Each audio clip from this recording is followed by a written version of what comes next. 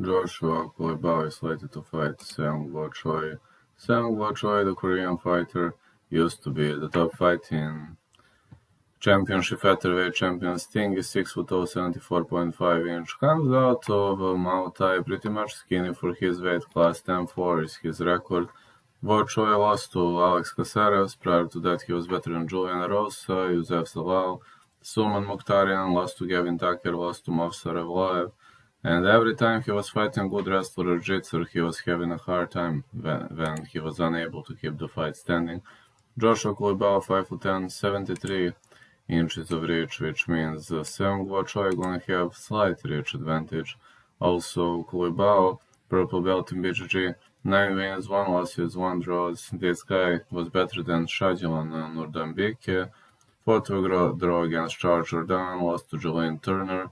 He used to be the former Superfight MMA heavyweight featherweight champion and vacant DFC and Hex featherweight champ. This guy was fighting high-level names, and he should be an excellent striker. So I expect a striking clinic between these two guys. I really think these two guys are going to throw everything they have on each other. This can't be a technical matchup. You know, Muay Thai fighters are trained to march forward and throw everything they have. On the other side, Culibao is a striker with heart, you know.